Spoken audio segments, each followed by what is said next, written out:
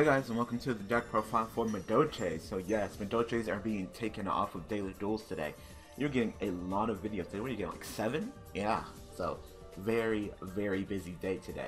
So of course you're getting this, Daily Duels, which is the deck profile for Madolche, and then also you're getting, lining up with Lunar using the new deck that I'll be replacing Madolches, which is Noble Knights. Hopefully I can learn how to use that deck correctly and do the plays correctly, cross my fingers. So, of course, before I go into that, the whole new tag partnering system, which you guys may have seen this last couple of days, is pretty much the tag decks are focused on the weekends. By weekends, I mean, I record the day ahead. Therefore, those days are the days that I don't have school, that I don't talk about school, college.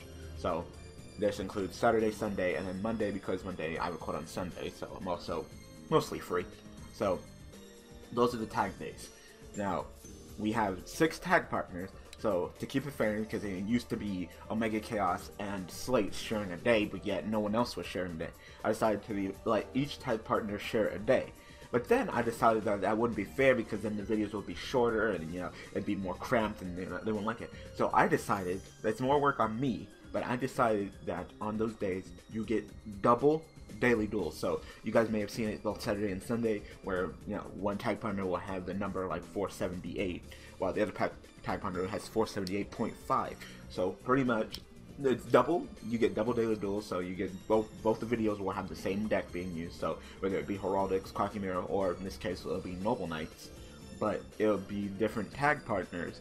So it'll be, you can either watch the original number or the 0.5, either or. You can watch them both, and you can go ahead and you don't have to like skip through the video to watch your portion. So if you're coming for Omega Chaos, you don't have to skip through Slate or watch Slate if you don't want to. You can just go click on Omega Chaos video. If you want to watch Slate, click on Slate's video. If you want to see Stanley, click on Stanley. If you want to see Holly, click on the Holly. If you want to see Tiago, click on Tiago. And if you want to see Lunar, click on Lunar. So that way everybody gets what they want. Everybody's happy.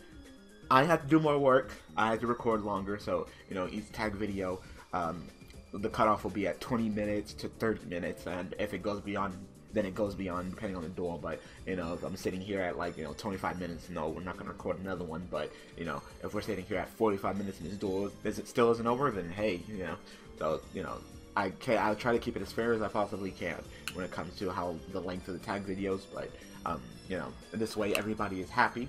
So, and I can still talk about my school days, and for the weekdays I can create decks that run back row and are more flexible when it comes to dueling. So of course, and also it's a little bit easier on me, because now I don't have to wake up at 4 o'clock in the morning on Thursdays to record tagging with Tiago. I can just simply on Sunday, where I'm mostly free, just be like, hey Tiago, it's Sunday, let's record, and he'll be like, all right, for Monday, because Tiago used to be on Monday, and Lunar's on Sunday as well. So mostly free. So much easier. So, but just to make it fair, there will be no tagging Tiago this Monday, because he already had Thursday, and it's too close. So he will be coming back next Mondays. And also I have 7 videos going out today. I really don't want to make it 8, so no tagging with Tiago, but there will still be Lunar, and Lunar will be with Madolche, so he'll be the first tag partner with Madolche. So I look forward to that as well, so come back and see that. But for now, deck profile for Madolches. So this one will be a little bit longer, because there's actually 2 Madolches decks. There's one, which of course was the tag deck when Lunar was here, but then sometimes Lunar wasn't here, so I actually made a Madolche deck that ran back row and played as a single play deck. So I'll be doing that one as well. So Madolche deck profiles with an S. So of course, starting off, we run triple Madeline. Madeline's the best. It's your searcher. Why wouldn't you run it? I personally run triple Messenger. He clogs. He definitely does at times. But, you need Messenger in your deck. Messenger has to be in your deck to get off your plays efficiently. So, if I draw 1, that's fine. I still got 2 more in the deck, I see some players running 2, which is fine, but, I just don't want to risk it, drawing both the Messenger and having my plays hindered, because he really doesn't do much in the hand. So, unless you're going to go kitty cat summon Messenger search for the fill spell or ticket, and he's really not doing much. You definitely want to summon him from the deck. So, I like keeping him up number, so while I'm increasing the odds that I draw, I'm also increasing the odds that there's more in the deck for him to stay. I run Rhoda in this deck, but definitely I don't run it for him. So yeah, because you never want him in your hand. So no, Messenger is like the worst draw in this deck. Of course, we run triple Hoot Cake. Hoot Cake is the playmaker. You know, just being able to go Kitty Cat Hoot Cake, and there you go. Or you can just go Kitty Cat and Jelly get Hoot Cake. So Hoot Cake is the playmaker. I remember when we wanted this deck hit, and then it kind of just fell off. So I'm not saying it's a bad deck, you know. I still see it top every once in a while. It's still a really strong deck. It's just the plays are linear and can easily be stopped by, you know, the triple Vanity's Emptiness running around. So, you know, maybe if Vanity's Emptiness got limited, maybe this deck could do something again. But for right now, I'm not seeing it. Alright, run triple Kitty Cat. Kitty Cat definitely the best out of all the 3 summoners that are used in this deck, just because you can recycle it back, so you can go like Kitty Cat and Jelly, get Hoot Cake, Hoot Cake, banish Jelly, summon Messenger, search for your field spell, activate your field spell, Xene into Levier, detach the Kitty, summon back the Angeli, Xene to Tiramisu, detach the Angeli, target your Kitty Cat and target your Angeli, spin back to your opponent's back to the deck, and because of your field spell, you would add the Kitty Cat and your Angeli right back to your hand. Therefore, you just did this whole play and still recycled your cards back for next turn. So, you know, even if shit hits the fan and they Regeki you, you can still just next turn just go, okay, well, Kitty Cat and Jelly make another Tiramisu and, you know, do the same play.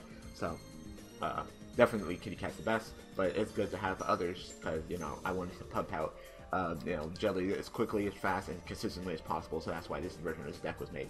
So next, we of course run triple Angeli, because Angeli is like the card that saved this deck. Remember, this deck used to actually be on Daily Duels at the start. It was one of the starter decks on Daily Duels, and then it got taken off. Same thing with Harpies, and it came back, and then Harpies got taken off again. But Madolche stayed for a while, but now, you know, time for Madolche to go. They're getting kind of boring, so they're leaving now, and I'm not sure if they'll come back, because unless they get some new cards. But, you know, do they really need anything stronger than Angeli? I mean, come on, it's a lone fire for the deck. Like, once you get that, you should be done, you know.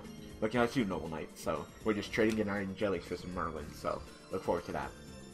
Alright, I personally run the Marauding Captains. Like I said, I want to get out the Tiramisu as fast and consistent as possible, so when I don't have to hit Kitty Cat to go with the Hoot Cake, Marauding Captain can go ahead and be a fine substitute.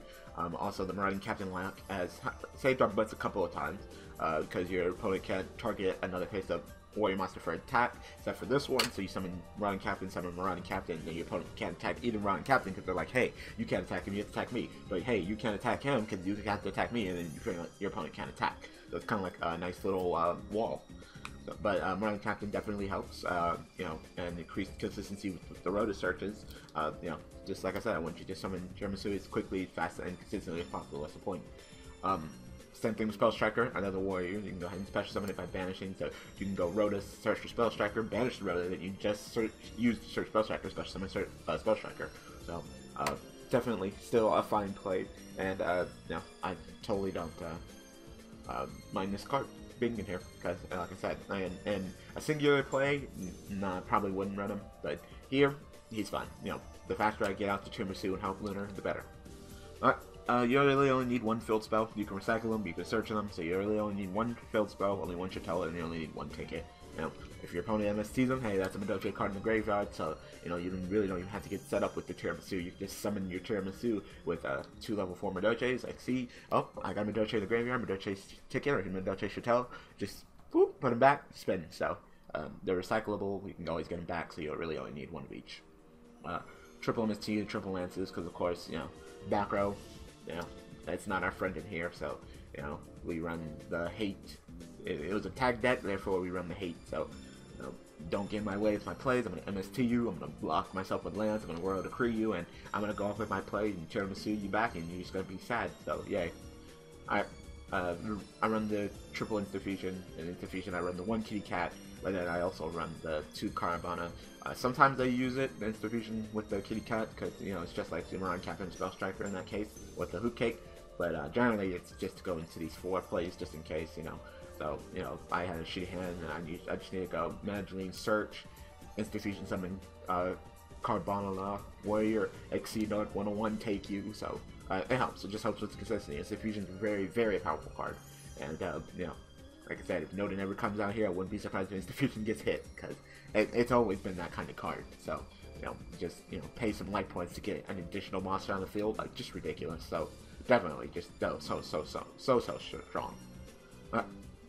Dark Hole Regeki, you know, I totally don't mind just clearing the field, and, you know, and we might be behind, so don't mind these. Like I said, this is one of the few decks that can't play Instant Fusion because all my monsters go back to the deck, so, not Instant Fusion, Soul Charge, so one of the few decks that can't play Soul Charge like that. I really didn't want to risk it, so I just kind of left it alone, so no Soul Charge in here. And then triple Rhoda because we have Ryan Captain and Spell Tracker, who are very key plays in this deck, allowing you to get out your tiramisu as fast and consistently as possible, so Rhoda is definitely a fine card to play in here. If you're not running Ryan Captain or Spell Tracker, do not run Rhoda because you do not want to search for Messenger Lotto. Never in your hand. Bad. And then Rhoda create because fuck background. Alright, so extra deck wise, we run, of course, 2 tiramisu. I debate putting it up to 3, but I guess you can always recycle her. You can always shuffle back it, put the tiramisu back with the tiramisu, so you know, it's not too terrible, you know. So tiramisu. 2 Invoker. I actually cut him down to 1, but then I put him back up to 2 because, you know, sometimes you know, with how often you get Angeli, you know, you don't go the Ryan Captain route, you go the Leviate route if you get the Angeli, but sometimes you don't, so Invoker is the route to go if you don't have the Angeli play, because you won't have anything banished. I mean, you won't have a military monster banished like Angeli, because Hootcake didn't banish the Angeli, because Angeli wasn't used, you know, you went Ryan Captain, summon Hootcake, banish, you know, whatever in the graveyard, whether it be, you know, like a Dead Spell Striker, or one of your partner's monsters, one of Lunar's monsters, then summon my, my Messenger Lotto Search, XC not into Levier, because, you know, there is no banishment Madolche, so you XC into Invoker, detach, summon another Messenger Lotto, see, and that's why you need to keep the Messenger Lottos in your deck, because, you know, you never want to draw them, because you're summoning from the deck, clearly, with, especially with Hootcake and Invoker. And, you know, XC right into Tiramisu, detach the Messenger Lotto, of course, you just detached, hopefully you detach the Hootcake, and not the Ryan Captain, so the Hootcake would be in the graveyard off of Invoker, so you target the Hootcake, you target the Messenger Lotto, and you put them back, and you spin, so, you know, I kind of feel like 2-2 is the right number for this deck. 1 Zen mains just in case we get a crappy hand, so I can just go make a Zen main sit on it. 1 101, 1 Castel. I'm liking this combination because lately I was just running the Castel and then I was like, man, I wish I had a 101. You know, but then there's times where I have all I have is 101 and like I wish I had a Castel, so I like the 1-1 combination. Cowboy, he wins games, love him. I would probably never take him out because he literally does win games, especially if you're running a deck that makes 4, so definitely good. And Dweller, he also locks it down at times. You know, there was a time when we didn't run him and I wish I ran him. I think it was assault mode, so I decided to put Dweller in there, and he's just been chilling in there ever since. Exciton is generally, this deck is generally up on resources, but I like the safety coverage. You know, there might be times where I'm just straight up down on resources, so I like Exciton to be there. You know, it's a toolbox. It's a toolbox. You may not always use all the tools in your toolbox, but it's nice to have your tools in the toolbox for when you need them. That's all I got to say about that. And then our fusions, the 1 fusionist, and then our 2 Carbonella warriors. So yeah. Alright, so like I said, this is going to be a 2-parter, so I'm going to go ahead and do the deck profile of the most decks that I used when Lunar wasn't around or was busy, and I did single duels. So, be right back. Alright, we're back. So, as you can clearly see, this is called Madolche's back row, because I run back row in here, and it's a pretty dirty deck. I'm trying to run it just like how Madolche's would be kind of ran if I was trying to run the deck, you know, mostly competitively. So I'm going to go ahead and go to the deck profile. So, of course, I am running triple Magdalene, triple Messenger. Like I said, I don't want to draw him, so, and I want to keep them all in the deck, so I kind of feel safe doing that play and keeping them there. So, yeah. And then triple Hootcake, and then triple Kitty Cat, and triple Angeli. So, yep, you know, you got the girl, the guy, the owl, the cat, and then the doll. So it's pretty much the combination. You know, it used to be just this form, and then as soon as Angeli, you know, helped the deck immensely. I personally like the idea of the Fire and Ice Hand in this deck. You know, just being able to clear out your opponent's field while also putting monsters in the graveyard for Hootcake. You know, Hootcake food that's definitely good. You know, this deck is probably one of the most aggressive plays and probably really linear when it comes to just making that tiramisu. So, you know, the Fire and Ice Hand help with your aggressiveness, your defensiveness, and your setup. So, I personally like it. You know, as soon as I saw the Fire and Ice Hands in Madolche, I was like, that's a pretty smart idea. So, I decided to go with it, and it's been working for me when I do single duels. Like I said, you only need 1 of each, 1 ticket, 1 chateau, so I don't remember 1 triple MST, because I like to space my opponent's background, clear it up, and make sure that my tiramisu plays are open, so yay. 1 Regeki, you know, Regeki is fine. I opted not to run the Dark Hole, because I was like, oh, the Dark Hole I could run, you know, other back rows, so I was just like, you know, You know, Koa'Ki clear my opponent's monsters, that's fine, but I don't want to dark hold my own field, so, you know, well, it may get you set up in your graveyard with your Madolches if you happen to dark hold your own Maldolche monster, just go to the graveyard, not shove it back to the deck, because it's only when your opponent does something. I just kind of opt out because, you know, I really don't mind it. You know, that's another piece of background that I could be running, and you can clearly see I'm running background here. So I run the warning, of course, the Convulse. You know, these two are staple. Bottomless isn't that good. Torrential's not that good, so I opted not to run them. I'd probably go with Bottomless over Torrential because I was starting to hate Torrential much more than I was starting to hate Bottomless. So yeah, but these two are still good, still really good. You know, even against anybody, they're still good. You know. You're like, oh, why do you want a Solemn Warning of Dante? Get the thing. Just Solemn Warning the Tour Guide. Like, it's not that hard, you know? You know, I'll throw a Solemn Warning at your Shaddoll Fusion. Like, no, you shut the hell up with that. You know, you never summoned the Fusion monster, so, you know, therefore your Fusion monster would never be sent to the graveyard, therefore you're not going to get that thing back. So, that's good. Unless you play, like, what, Roots or something? But who plays that? So, yeah. Anyway, so these two are really good. I was playing the Fiendish Chain, not only for the effect negation, but also to lock it down, make sure my opponent didn't attack me, because, you know, sometimes it took a while for this deck to get set up. You know, the hands weren't the best with this deck, so, you know, being able to Fiendish Chain my opponent's monster, make sure that they don't activate their effect nor attack me is fine. You know, if they want to use an MST on it, hey, more power to them, so, yeah. I opted to run 2 Trap Stun. I was running 3, but then it was Koa'Ki, so I put it down to 2, so I'm doing the whole Trap Stun, Vanity's Emptiness route, so, you know, I flip with Vanity's Emptiness, stop my opponent from special something, then my turn, Trap Stun, Vanity's Emptiness will try to go away, but it's stunned by Trap Stun, so it stays, therefore it's Trap Stun, so it's negated for the turn, I special summon all I want, also, you know, I special summon all I want, and, you know, Trap cards are negated, so I go ahead and make my tiramisu, whatever, spin back, will do whatever my turn, and then I end my turn, then, Trap Stun wears off, Vanity goes back into effect, and my opponent can't special summon, and they have to deal with like a 27 tiramisu without special summoning, which might be very difficult depending on what they have in the hand. So, you know, I kind of personally like that play, so I went ahead and went for it. Triple D Prison. D Prison is just freaking good. Like, D Prison is probably the best, you know. I will take D Prison over Breakthrough Skill, I'll take it over, you know, Fiendish Chain. It's just so good, you know.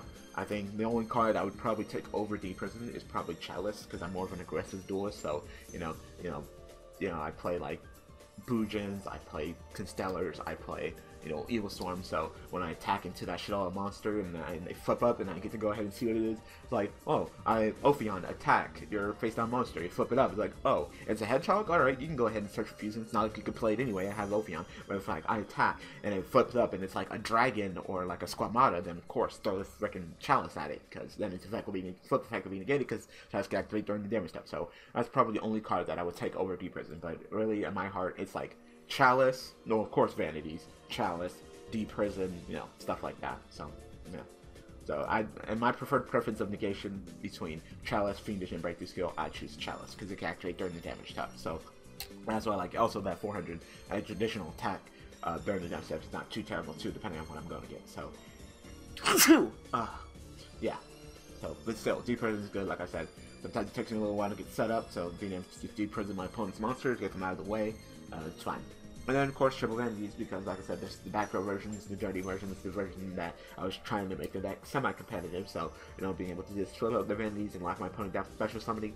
I said this card should be limited, but they wanted to reprint it, so now you have the secret rare. You know, I already got my 3 commons, and I'm not planning on rarity upping or rarity bumping. I'm fine, you know, especially for a card that's probably going to get hit in this upcoming list, so I opt to, you know, get the rarity bump, and I picked my vanities up when they were like $5, so, you know, I'm not going to be too salty about the card getting hit. I mean, I personally think it's unhealthy for the game, you know, so I wouldn't mind this card being hit to 1, or even banned. If they want to ban it, then hey, more power to you, but, you know, 1 is fine. You know, everybody gets 1, it's like Spider-Man, you know, it's that staple Saki card that everybody would run, you know. If you think that Soul Charge is fine at 1, then I say Vanities is fine at 1 as well, you know. They're like 2 halves of the same coin, so, yeah. One allows you to special summon a whole bunch, one allows you not to special summon at all. But this is still both unhealthy for the game, so yeah. Alright, in this deck I ran 3 tiramisu. I don't know why, you know, I just kind of did. I had a lot of room in here, so why not? So, yeah. Triple tiramisu, I guess. I don't know, 2-2, already went over that. That means, yeah, Cowboy, yeah, Castella, yeah, 1-1, yeah. Black Ship, I don't know why you're here. You know, anything that Black Ship can do, like, Castell could do better, so Black Ship's kind of been found obsolete. you know, besides that 1000 burn damage, you know, so it's like, oh, send it to the graveyard, or I can spin it back and attack. So, you know, Castel just does everything that Black Ship, Diamond Dyer, My Stroke, to an extent 101, but I still feel comfortable having 101 there as well. Because, you know, Castel can't protect itself. Sometimes I just want to go make a 101, take your monster, and then, you know, just like the My Stroke effect, where if I'm destroyed, detach, you know, Castel, you know, you kill me, I'm dead. So, you know, I like having a little extra bit of protection. So, 101, I say, you're not out of job, Castel, but, you know, anything that you can do, mostly when it comes to taking that monster, Castel can just spin it back, you know. So, it depends on where you want to put the monster. You want to equip it as a sea material, and as they hit, you detach it, and they can just soul charge the monster back, or you can just spin it back to the extra deck, you know, but then they'll get it to use it later. So it really depends. So I like having both of these, but Black Ship, like I said, Castel is much better than you. So yeah. The level chain, get me set up, you know, detach, put the Angeli on top of the deck. So I've done it plenty of times, you know, we'll put the kitty cat with the Angeli or whatever. So yeah, Dweller and then Exton. Alright. So, yeah, this is the Madolche deck profiles, plural. You got 2. So, like I said, Madolches are off, and Noble Knights will be on, so be sure to watch the second episode of Daily Duels today. It'll be lining up with Lunar, and I will be using Noble Knights, so cross my fingers, hoping I'm doing it right. Right now, I'm using a deck that Stanzi gave me. I've never played Noble Knights before, but I generally know the general combo. So, but, you know, I haven't really put any of my personal flair or, you know, choices on the deck, so, you know, I'm kind of worried. I haven't really play tested at all, so my first time experience will be interesting to watch, so look forward to it. So thanks for watching, thanks for all the support, thank you for supporting this deck on Daily Duels. It's been here for a cool minute, it's been on here, got taken off, and been on here again because of Angeli, then got taken off again, but it was a fun experience. So I hope that you guys enjoyed this deck profile, and I hope that you guys enjoyed Madolche's being on Daily Duels. So thanks for watching, thanks for all the support, and I will see you guys in the second Daily Duels activity today. Thanks for watching.